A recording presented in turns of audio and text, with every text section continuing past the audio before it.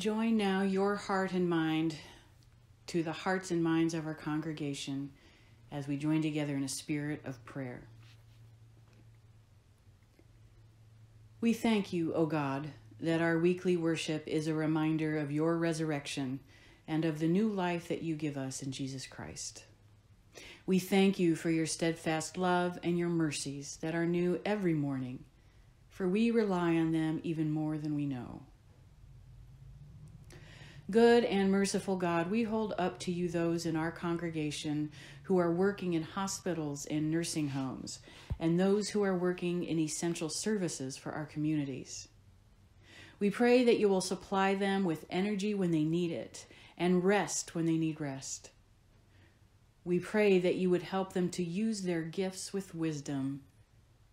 And we thank you for their commitment to supporting life, the life of the body, and the life of the community.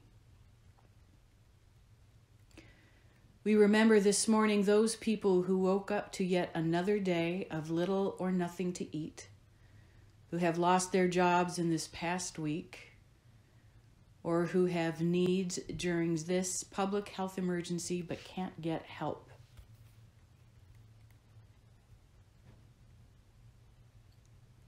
We pray also for those parents and guardians who now have kids at home, and whether or not they have to go to work or stay home, the challenge of keeping kids learning when kids' realities are scary is full of stress.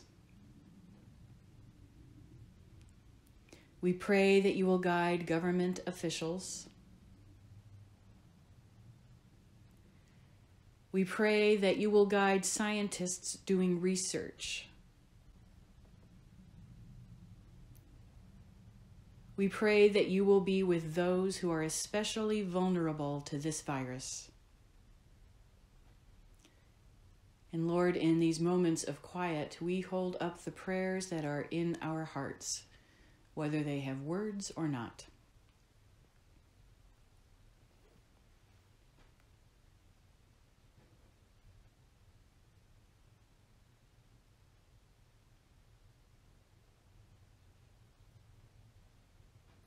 Eternal God, our beginning and our end, be our starting point and our haven, and accompany us in this day's journey.